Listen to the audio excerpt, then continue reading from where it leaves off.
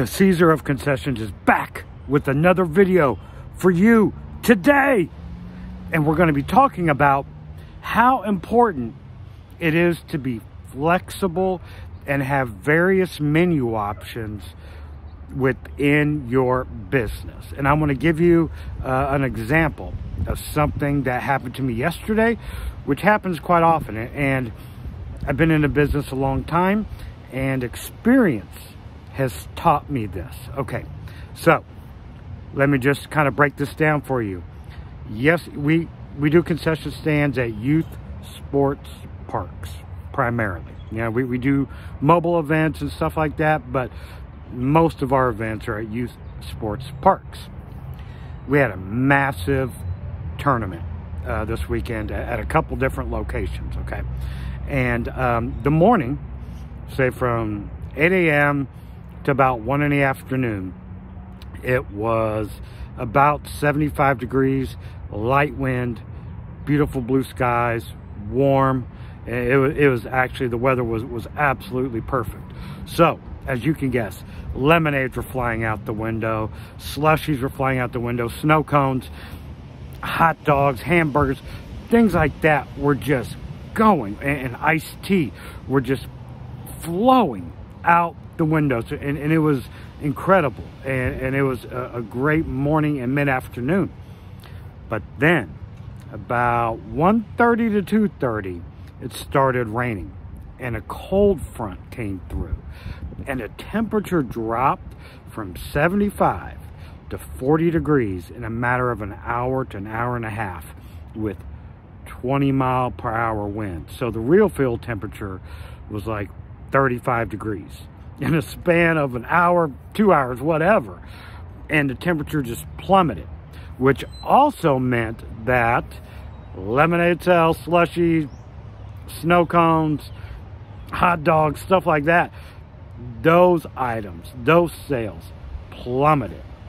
But because of my experience, right, in this business and dealing with springtime weather in the Midwest, you know, this happens every year, you know, that we get some days like this. And you really, it's hard to predict that leading up to an event, right? They can't predict that typically a week out. You know, you might get it a day or two from the weather forecasters that's going to happen. But, you know, when we buy our inventory, we buy it a week out, a week prior to the event, just to make sure that if we miss anything, we have the rest of the week to go back and purchase whatever we need. So anyway, I digress. So the temperature dropped, you know, 30, 35 degrees in a matter of 2 hours. I mean, right now it's 43 degrees, and it's windy and it's cold here. But because of my experience, and this is why experience is such, you know, a huge factor, and why new vendors, you know, fail before they get the experience, because experience is the best teacher. I knew that this happened, so I had a bulk of hot chocolate mix ready. I had a ton of pretzels ready for when these type of things happen, and our rotisserie coffee that we purchased. And we had a bulk of that. Even though we're headed into summertime, I keep a bulk of that primarily stored away for this type of situation. So even though my sales plummeted from, you know, the iced teas and the lemonades and stuff, what started selling immediately when that temperature dropped? Hot chocolates, coffee, hot pretzels with hot nacho cheese on the side, right? And so, you know, we sell our hot chocolates for $3 to $4, depending if we want to do special stuff with them. And the profit margin is just about as good as it is with lemonades, so we're not losing much there. And the pretzels have a very high profit margin, and those things were just going at all locations. So due to my experience and being able to have additional inventory of these products put back, expecting these type of situations to occur, we were able to shift our menu just straight away and go from, you know, a menu for hot weather to a menu for cold weather within minutes, and just switch up the menus totally. So that way we are still making money and being extremely profitable. And how does this, you know, help you as a vendor? Well, if you're just selling lemonades and that's all you do, and you go through a situation like this, we're at an event and the temperature starts plummeting, you're thinking, what on earth could I do? This is why you should sell multiple products and being able to be diverse with your menu in an instant. It doesn't take much, guys, to have a couple urns, you know, in your truck or your trailer or whatever, ready to go, just in case. And it doesn't hurt to have premix of hot chocolate. I mean, if you want to use Swiss Miss, fine, no big deal, whatever, right? Have your hot chocolate mix ready to go, and it keeps for so long.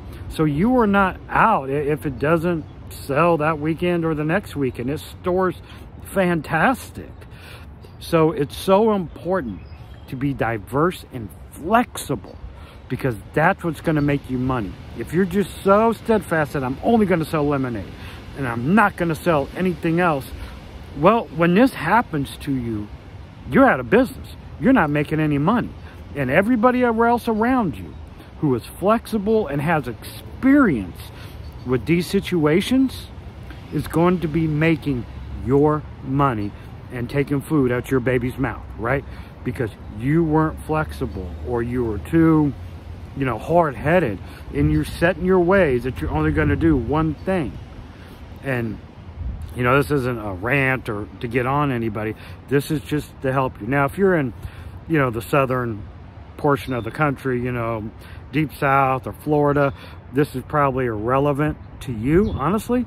But if you're above that, this is going to happen to you. If you're above that line, this situation will happen to you probably every year, if not once to 5 times a season, before summer finally wins and takes over.